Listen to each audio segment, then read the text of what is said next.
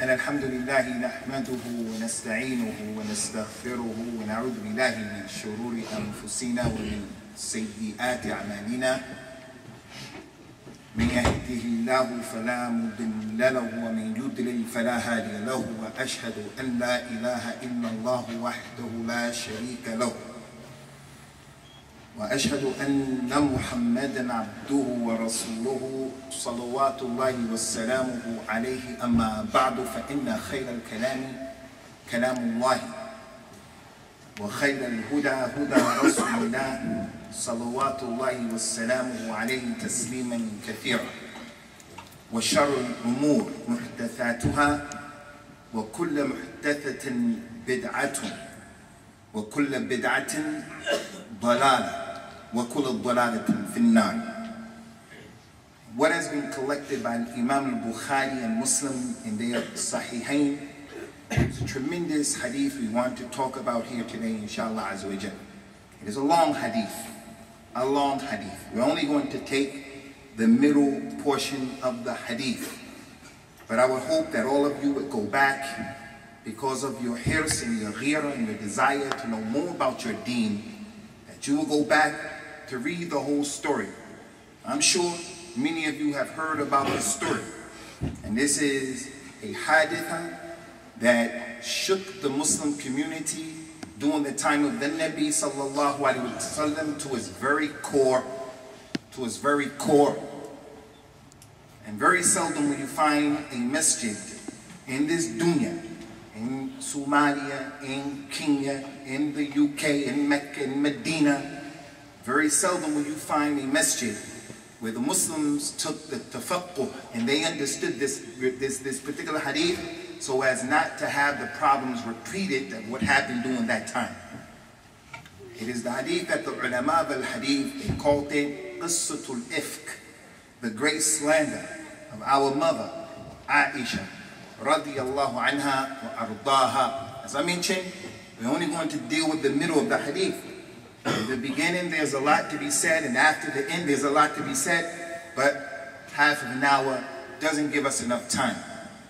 The Nabi Sallallahu Alaihi went on a trip, and from his sunnah is that when he used to go on trips, even if it was for jihad, he would bring his wife with him, or his wives with him, a sign, a proof, and an indication of his shuja'. He was a brave man.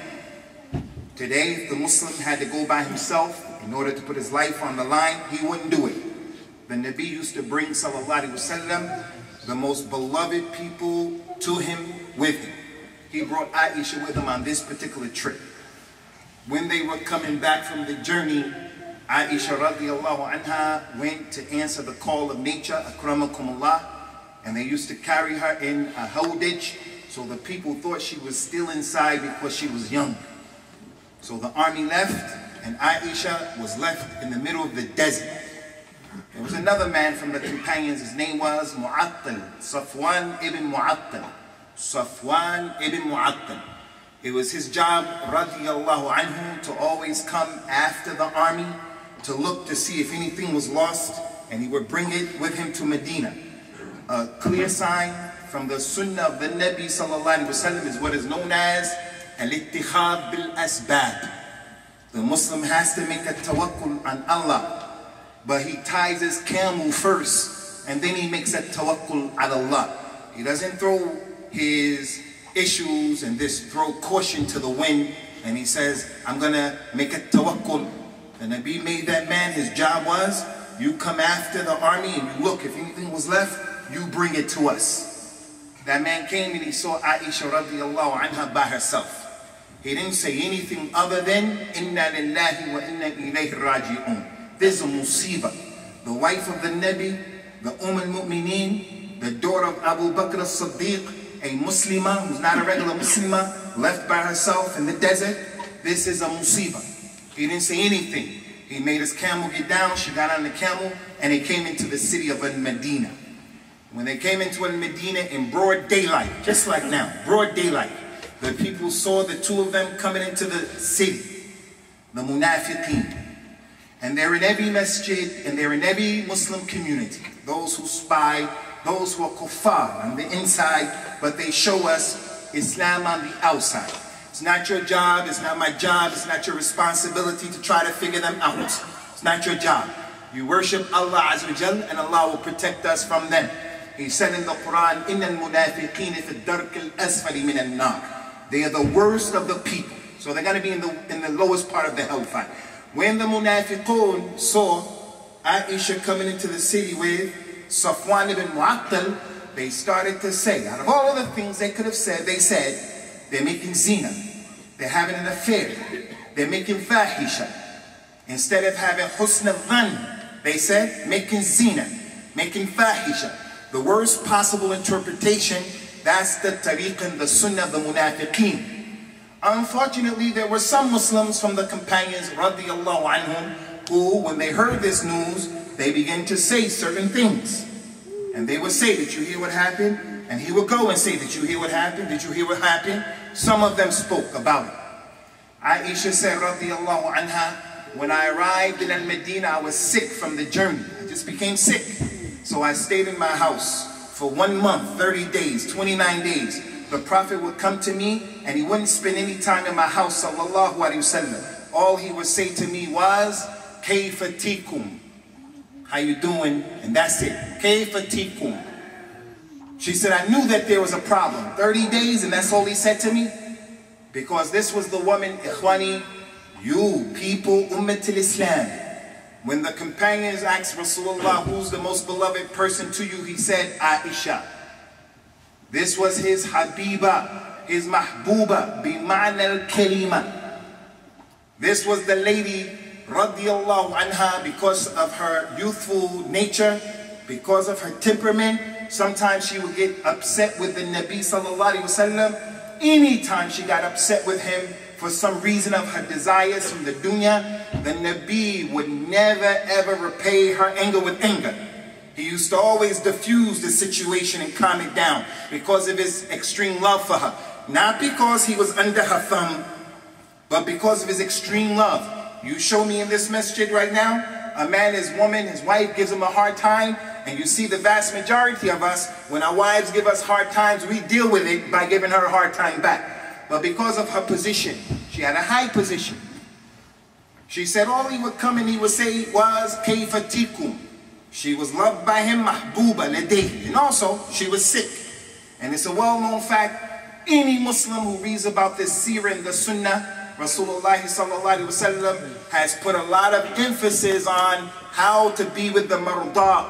Those of our family members who are sick, we have many ahadith telling us what to do and what not to do in an attempt to help them to convalesce, to get well. What to feed them, what not to feed them, how to be and how not to be. And here it is, his wife. And all he said, Kayfa tikum. She said, after 1 month, I went out to answer the call of nature with Misdah. She said that the lady almost tripped over her jilbab. When she almost tripped over her jilbab, the lady said, Ta'is al-Misdah. May Misdah, my son, may be destroyed. Aaisha said, do you say that about a man who participated in the war of Badr, the biggest ghazwa known to Bani Adam? Did you say that about him? La yajuz. They're from the best of Bani Adam. The mother said, you didn't hear what Mr. has been saying about you? She said, no, I didn't hear it. What did he say? And then the lady told Aaisha the story. That people are saying that you committed zina. The people are saying that you made fahisha. And my son Mr., who's a companion, radiyallahu anhum ajma'in, he was part of the people from the ummah who was saying that, spreading the news. Aaisha said, I couldn't believe it. I couldn't believe. For 1 month, the people are talking about me and about this issue. She said, I went home and I waited for the Nabi. He came, Sallallahu Alaihi Wasallam, and all he said to me after I knew what happened was, again, Kayfa tikum. How's your situation? She said, I couldn't take any more. I said, Ya Rasulullah, would you allow me to go to the house of my mother and my father, which is an important point for those of you who are married. The Nabi Sallallahu Alaihi Wasallam said, yes, go to your mother and father. Go there. Because he knows whenever the Muslim woman has some drama, some problems, some static, it's only natural for her to want to go back to the house of her father, to get the support of those people who loved her, those people who protected her. She grew up in the house of a man and a woman, brothers and sisters, who loved and supported her. The Nabi did not say to Aaisha, you a spoiled brat, you a little baby, he didn't say that. He took in consideration her situation. Yes, go home, you need some support. She went back home. She said, I saw my mother Ruman. I said to my mother, did you hear? Did you know about this news? Instead of the mother saying, yes, I heard about it, the mother gave her daughter some irshad, some tawjihat. She said to her daughter, Ya bunayya, hawani ala nafsi. قلما توجد امرأة رضية مثلك وكانت لها الضرائر إلى أكثرنا عليها الكلام. Very seldom will you find a lady as beautiful as you are. Our mother Aaisha, for those who didn't know, she was a beautiful woman. Physically, she was an attractive woman. The Prophet ﷺ used to call her Humayra, was her nickname, which means the white and illuminated one. She was an attractive woman. Her mother said, never did there find a woman find herself as beautiful as you are, and she has co-wives, except that the co-wives will talk about her. So, take it easy, my daughter. Be careful about how you deal with this situation. She didn't want her daughter to become the recipient of more kalam. Take it easy how you deal with the situation in the society. She said, I couldn't believe it. My mother knew about it. I couldn't believe it. 1 month, nobody told me about it. I couldn't believe it. She said that one of the ladies from the Ansar came to visit her.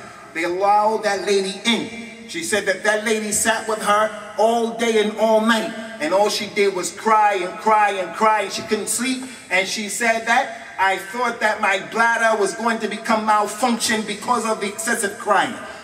Another point. The Ansari lady came and she supported Aaisha radiallahu anha. She wasn't like the people of our community. For those of you who don't know Arabic, there is a word I want to share with you. We have to avoid this word. It is called shamata. Shamata. That's when a calamity befalls someone. Something bad happens to someone and you're happy. In our community, if something happens to someone, to another Muslim brother, sister, family, even relatives, when it happens, we want to applaud. We want to have a party as a result of that. The Nabi says, Sallallahu Alaihi Wasallam, مثل المؤمنين في توادهم وتراحمهم وتعاطفهم مثل الجسد إذا اشتكى منه عضو تداعى له سائر الجسد بالحمى والسهر. The example of the believer in our community is like the example of one body. If one part of the body hurts, he has a toothache, he has a migraine, he broke his foot, broke his toe, the whole body is going to suffer. What happens in Somalia, I as an African American, I can't say I'm from America, that's not my problem. What happens in Syria, I can't say I'm from America, that's not my problem. He's happy when he's happy, he's sad when he's sad, he's disturbed when he's disturbed, and so forth and so on. That's not the condition today. The lady from the Ansar came, she cried with Aaisha radiallahu anha. She said the next day, my father, my mother, the lady from the Ansar and me, we were in the house crying. The Nabi came Sallallahu Alaihi Wasallam. She didn't see the Prophet for a whole month. The Nabi sought permission to come in, they told him to come in. He started to give what appeared to be a khutbah. And alhamdulillahi nahmaduhu. And it's only 4 people there, in addition to the Nabi Sallallahu Alaihi Wasallam. Ashhadu an la ilaha illallah, ashhadu anna Muhammad abdu wa rasul. Then he said, Amma ba, ya Aaisha, laqad balagani anki kada wa kada. I heard about this and this concerning you. Wallahi in kunti bari'a fasayubarri'ik Allah. وإن ألممت بذنب فاستغفر الله وتوبي إليه فإن العبد إذا اعترف وتاب تاب الله عليه. Aaisha, I heard this and I heard that about you. I heard this and I heard that. If you are innocent, then Allah is going to exonerate you. Allah will prove that you're innocent. And if you were guilty and you touched this thing, or this thing touched you, this fahisha, then you have to make tawbah. And you have to ask Allah to forgive you. Not only that, but you have to come clean right now. You have to let us know. You have to expose yourself and let us know that you did it if you did this. Now the question is, In our religion, everybody here, in the first row, second row, in the back, Arab, non-Arab, man, woman, rich, employed, unemployed, everybody here is making sins. Look anywhere, in any direction. Everybody here is making sins. Even the kaba'ir, even. But in our religion, everybody here has been commanded, don't publicize your sin. The Nabi, he says, Sallallahu Alaihi Wasallam, كل أمتي معافى إلى المجاهرين وإن من الجهار أن يعمر الرجل عملا بالليل ثم يصبح فيكشف الله فيستره الله سبحانه وتعالى فيذهب فيقول يا فلان لقد عملت البارحة كذا وكذا وكذا يكشف ستر الله عنه. All of my ummah will be forgiven. Everybody will be forgiven for their sins, except those who broadcast. He said, and from broadcasting is the one who does a sin at night. He's watching something, listening to something, doing something that's haram. And then he comes and he says, hey, so-and-so, I did this, I did that, I did this, I did that. And he exposes himself after Allah made him a store. Why would the Nabi tell Aaisha, you have to admit it. You have to publicize what you did in front of us the four of us. You have to say something. The reason for that, Ikhwani, and this is a part of our Aqidah. The Nabi Sallallahu Alaihi Wasallam is the Sayyid of Bani Adam, and he is the Khatam of the Anbiya and the Rasul, and he is the best human being. It is not permissible for him to be married to a woman who's a zani. It's permissible. A man committed zina in this masjid or other than this masjid. It's permissible if his wife found out about it to forgive him and then to cover it up and to keep going. It's permissible. She has to weigh the masad and the mafasid. A man found that his wife committed zina. Someone from the masajid. It's permissible for him to keep going if he wants. He has to weigh the benefits and the harms. As for the Prophet and the Nabi, it's not permissible. It's haram and it's mustahil, not permissible. Allah mentioned in the Quran in an ayat that was revealed before this incident, إِنَّمَا يُرِيدُ اللَّهُ لِيُذْهِبَ عَنْكُمُ الرِّجْزَ أَهْلَ الْبَيْتِ وَيُطَهِّرُكُمْ تَطْهِيرًا. Allah wants to take all of the dirt off of you, ya Ahl al-Bayt. Allah wants to purify you totally. That's all of his women before this issue. Allah mentioned in the Quran, he mentioned in the Quran, al-khabithat lil-khabithin wal-khabithun lil-khabithat.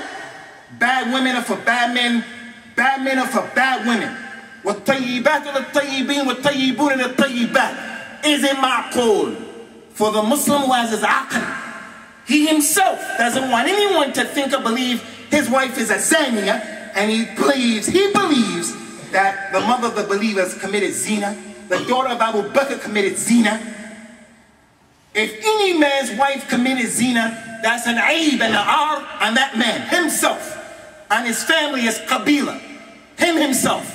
How is a person going to believe as the people of Iran believe, as the people of some of them of Iraq believe? How is it possible that a person can believe Aaisha radiallahu anha committed zina? Allah mentioned in the Quran, ضرب الله مثلا للذين آمنوا امرأة نوح وامرأة لوط كانتا تحت عبدين من عبادنا الصالحين فخانتاهما فلم يغني عنهما من الله شيئا وقيل ادخل النار مع الداخلين. Allah has given an example for the disbelievers. The wife of Noor and the wife of Lot. Those two women, they were married to two of our righteous servants, under them, responsible for them. And they made khiyana. They made khiyana to their husbands. All of the people who gave tafsir of the Quran, they said, the khiyana here is not zina. The khiyana here is the two women, they didn't know al-wala wal-bara. The two women here, they used to help the kuffar over their two husbands who were from the prophets and the messengers. As a result of that, not knowing al-wala wal-bara, as a result of helping the kuffar over Islam and the prophets, as a result of that, they're going to go to the hellfire. As for making zina, hasha lillah, it's not possible. When the Nabi came in, Sallallahu Alaihi Wasallam, he told her, you have to admit. She said to her father, radiyallahu anha, she looked at her father and said, Ajib anni Rasulullah, you Father, Father, answer the Nabi. You raised me. You raised me to have Iffah and to have Izzah and Sharaf. You answer. Abu Bakr said, Ma adri ma aqul li Rasulillah. I don't know what I'm going to say. What can I say? I'm not saying anything. She couldn't believe it. She looked at her mother. Ajibi anni Rasulullah. Ummi, you answer the Nabi. Answer what he's saying. You answer on my behalf. You're my mother. Aisha's mother said, like the father. I don't know what I'm going to say. What I'm going to say. He's your husband and he's Rasulullah. This is your father, my husband, and he's the best of Bani Adam after the prophets and the messenger. You think I'm going to put myself before him and him? What am I going to say? Aisha said, at that moment I became angry. وَقَرَصَتْ دُمُوعِي. And my tears stopped coming down. Because she became angry for Allah. She became angry for the haqq. She became angry in defense of herself. So she said, listen, I know this word that you people heard, what the people are talking about. I know that it found a place in your hearts. I know that. She said, wallahi, if I were to tell you that I didn't do it, and Allah knows that I didn't do it, then you people are not going to believe me. And if I told you that I did it, and Allah knows I didn't do it, you people are going to believe me. She said, I don't know anything better to say right now at this moment, other than the words of the righteous slave. And then she called them Abu Yusuf. And then she read some ayahs of the Quran. Abu Yusuf, Ikhwani, is Yaqub of the Quran. Allah didn't call him Abu Yusuf in the Quran. The Prophet in no hadith, Sallallahu Alaihi, called him Abu Yusuf. But we know he's Abu Yusuf. She said the reason why I called him Abu Yusuf is because I forgot his name was Yaqub.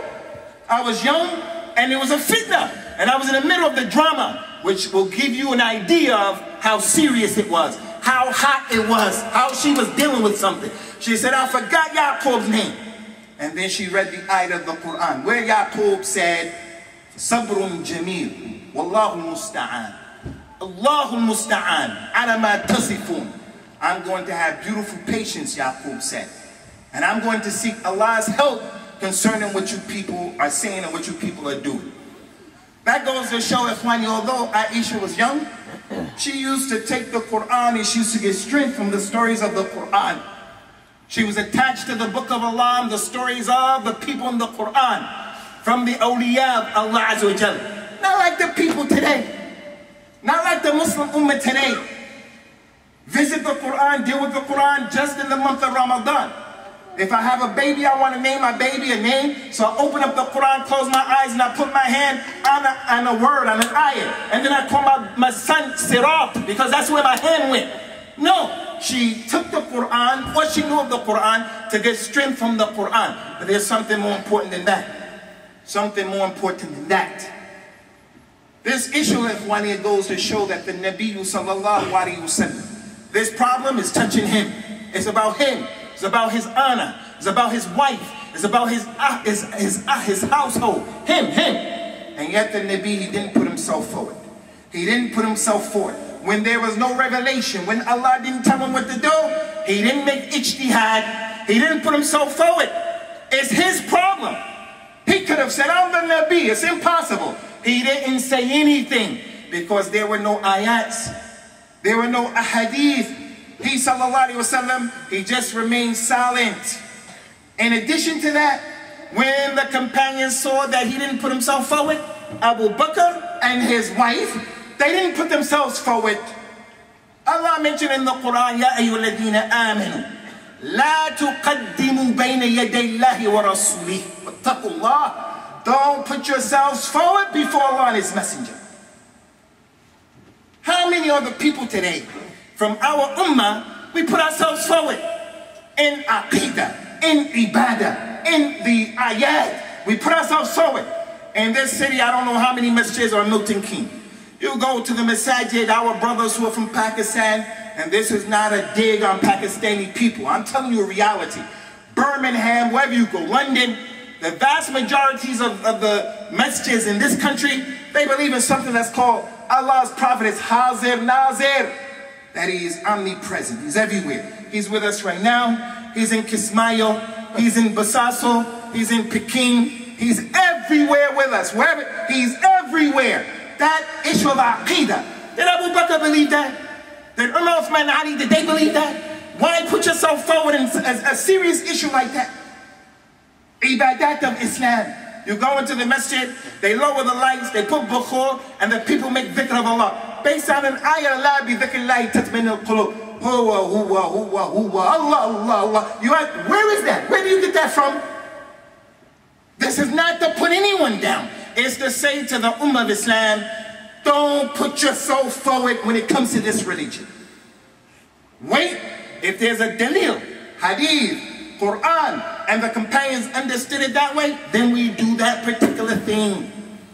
The Nabi Sallallahu Alaihi wa sallam, after saying what he said, Aaisha said what she said. She said, at that point I laid back on the bed and I put the cover over myself and I went to lay down. She said, I had no doubt that Allah was going to protect me and exonerate me. And that's because of the meaning ayat of the Quran. Alaysa Allahu bikaf abdihi. Isn't Allah enough for a servant? Inna Allah yudafi'u 'anil ladhina amanu. Allah will protect those who believe. All of those ayat, sayakfikuhumullah, Allah is going to be enough for you over them. That ayat applies to you, me. That ayat applies to everyone from the Muslims. Any regular person. I'm a Bakr Zayd. What about Aaisha? From the ulama of the companions, the wife of the Nabi, she said, I had no doubt Allah was going to save me. She said, when I lay down, I actually thought that the Nabi Sallam would see something in a dream. But after I laid down and I turned away, sweat started coming off of the face of the Nabi Sallallahu Alaihi, and he started shaking, and we realized revelation was coming down on him. Right now, Ikhwani, as I speak in his masjid, it's hot in here and I'm talking. So I'm sweating because I'm exerting energy. She said that this hadith, this incident, happened in the winter time and it gets cold in Al-Madinah. She said that the Nabi Sallallahu Alaihi Wasallam started sweating because this was the effect and the impact of the Quran upon him. The revelation of the Quran was not easy on him. Sallallahu Alaihi Wasallam. وَسَنُلْقِي عَلَيْكَ قَوْلٍ ثَقِيلًا. We're going to put on you, Ya Muhammad, a heavy statement. She said that he started sweating like the size of pearls. After he sweated and the ayat came down, he said, Ya Aaisha, Shiri, Aaisha, be happy. I have a bushra. Allah has cleared you. Allah has exonerated you. And then he started to read the 13 ayat from Surah Noor. Surah Noor, Ummat al-Islam, from Masjid Al-Rawdha. It is Noor. Who from amongst us sat down with his family to read Surah Noor? And the tafsir just of those 13 ayat. The evil of hearing something and then repeating it. Allah said in the Quran, تَحْسَبُونَهُ هَيَّنًا وَهُ عِنْدَ اللَّهِ عَظِيمٌ. You people think that this thing that is being said is something small? It's big with Allah. That someone would come and say about any Muslim person, he committed zina, she committed zina, and you're just spreading news. تَلْقُونُهُ بِأَلْسِنَتِكُمْ. Allah said you took it with your tongues. Normally, the aqil, he's going to sit there and he hears the speech of a person. He takes it with his ears. It goes in his mind, in his brain, in his heart. He sees, is it beneficial, harmful? If it's beneficial, he'll repeat it. If it's harmful, he'll keep it in and keep his mouth shut. If he doesn't know benefit, harm, he says, I'm not going to talk about it. The way we are, all we have to do is hear. Fulan did this, Fulan did that, and here we are with the wife. Did you hear? Did you hear? Did you hear? How would you feel if it was you? How would you feel if it was your daughter? From the sifat of the nisa, not only the nisa, but from their sifat is الثرثرة. الثرثرة. إني رأيت أكثر أهل النار النساء. I saw the majority of the occupants of the hellfire are the women more than anyone else. One of their characteristics is they just talk. They talk. It's not just women, but it's from the characteristics that the man has to avoid. The aqil, hakim, he hears it. He doesn't take it with his tongue. When it comes, it shoots it right out. That's not our religion. Aaisha radiallahu anha, she said, when the Prophet read the ayat to her, the 13 ayat from Surah Noor, her mother and her father said, Get up. Qumi ila Rasulillah. Get up. Go to the Nabi. This is a happy day. Celebrate. Go to your husband. Go to Rasulullah. This is a farh, big thing. Aaisha said, La wallahi, inni ahmidullah wahdahu la sharika lahu. I'm not going to go to him and I'm not standing up for anybody. I'm only going to praise Allah. And that goes to show the aqidah of Aaisha. Rasulullah is Habib, but Allah is Ahab. Rasulullah is Aziz, but Allah is Az. Ummat al-Islam. What happened to the aqidah in al-Islam? Where Allah is more important than his creation. Rasulullah is her husband, Sallallahu Alaihi Wasallam. Abu Bakr is her father, her mother, Ruman. They're from the makhluqat. She heard something from her husband, Sallallahu Alaihi Wasallam, that she didn't like. Something from her father and her mother, she didn't like. You'll never hear from Allah what you don't like. Never, ever, ever. They say, Ya Rasulullah, take for your ring a stamp. Wear a stamp so that you can show the people that the letter came from you. He said, okay, write on my ring, Muhammad Rasulullah. He could have written it, Muhammad Rasul Allah. He said, no, put it like this. Muhammad at the bottom, Rasul in the middle, Allah at the top. Allah shouldn't be below Muhammad. Allah shouldn't be equal to Muhammad. Some munafiq, the munafiq Abdullah ibn Ubay ibn Sulul, the one who instigated this fitna, and another incident, he was bothering the companions, saying stuff. Abu Bakr, he said to the companions, Ta'alu bina linasta'in bi Rasulillah ala hadha munafiq. Come with us, come with me. Let's go get Rasulullah to help us against this munafiq. Make isti'ana. Let's go, let's go. When they went to the Nabi, the hadith said that the Prophet said, Sallallahu Alaihi Wasallam, Innahu la yusta'anu illa billah. You shouldn't seek help from anyone other than Allah, Abdullah. Don't go to the sahir. Don't go to the magician. Aaisha radiallahu anha, she had that quwwatul iman and quwwatul shakhsiyah. أقول قولي هذا وأستغفر الله لي ولكم ونسأل الله تعالى التوفيق والسلام. الحمد لله والصلاة والسلام على رسول الله أمة الإسلام. I know we went past the time. I just need 2 minutes of your time. 2 minutes extra, inshallah, of an important point. Don't let anybody sit in this audience and he thinks wrongly, why didn't the Prophet have husn al-dhan for his wife? Husn al-dhan. Allah said, the Nabi said, Iyakum al-dhan, finna al-dhan akdhab al-hadith. Don't speculate. Don't speculate. Because usually when you're speculating, it's wrong. You have to have husn al-dhan for the believer. You meet a Muslim for the first time, you have to believe he's praying. You have to believe he's practicing religion. You can't meet someone and think the worst of them and you don't have any dalil. My wife is in this masjid with me right now, like some of your wives. I have no doubt, inshallah, any man who tried to get close to my wife, do something like that, she's going to tell me. Because I know her. I have husn al-dhan. وَلَا أُزَكِّي عَلَى اللَّهِ أَحَدًا. That's my opinion about her. Do you think that Aaisha, the Nabi, didn't feel like that about Aaisha? You yourself feel like that about your own wife, your own daughter. You think the Nabi didn't feel like that? So don't be of the people who they allow the Rafida to take these issues and to trick you in your religion. In the beginning of the hadith, the Nabi came to the Masjid, Sallallahu Alaihi Wasallam, and the people were talking. He said to his companions, Man ya'dhuruni fi rajulin adani fi ahli ولا عالم من أهلي إلا خيرا وقد آذوا رجل صالحا لم يدخل على أهلي إلا وهو معي. He said to the companions in the masjid, who from amongst you will help me? Who will come and help me to deal with this munafiq who said this about my wife, and he hurt my wife, and he hurt a religious man? I only know good about my wife, and the man that he's talking about, Safwan ibn Mu'attab, I only know good about him. He never went to my house except he was with me. Who will help me? Some of the companions said, we will, Ya Rasulullah. And then the others were going to fight them because some of the people, they were the Asabiyya, the Qabaliyya. So when the Nabi saw that they were about to fight, he said, leave it, leave it, leave it, leave it, leave it. That's a proof and that's a dalil. He had a good opinion about his wife. But he's not going to put himself forward when there's no dalil, no wahi. Lastly, Ikhwani, and I have to mention this. This is not a political khutbah, but I would be remiss if I didn't mention this. You know this problem in Syria? This problem in Syria is connected to this hadith in your aqidah. That non-Islamic regime, the Kafir Hakim of Syria, that man is killing innocent people, Muslims and non-Muslims alike. And one of the ways that he's killing them is he's getting weapons from Iran.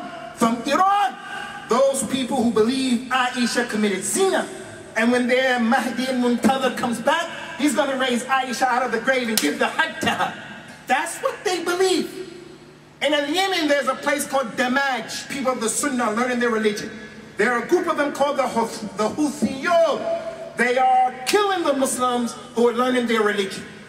In Iraq, that problem in Iraq instigated, helped, perpetuated by the people of Iran. So it is not permissible for you sitting there, you, to see someone like Hassan Nasrallah from Lebanon, Hezbollah, to give a talk, and then you come and say, that's the Mujahid. That's the Mujahid. And he's saying that about the mother of the believers. The Aqidah of Islam, Ikhwani, is above everything else. Know your Aqidah, and you'll know who you are friends with and who you should be an enemy to. النبي أولى بالمؤمنين من أنفسهم وأزواجه أمهاتهم. We ask Allah Ta'ala to put us in the Jannah al-Firdaus where we have no doubt Aisha is there. We ask Allah Ta'ala to put us in the place wherever Aisha is, and those people who are her enemies, put them far, far away. We ask Allah to establish our feet firmly upon the Kitab and the Sunnah and make us of the Ansar of the Sunnah and Nabawiyah. Aqim as-salat yarhamakumullah.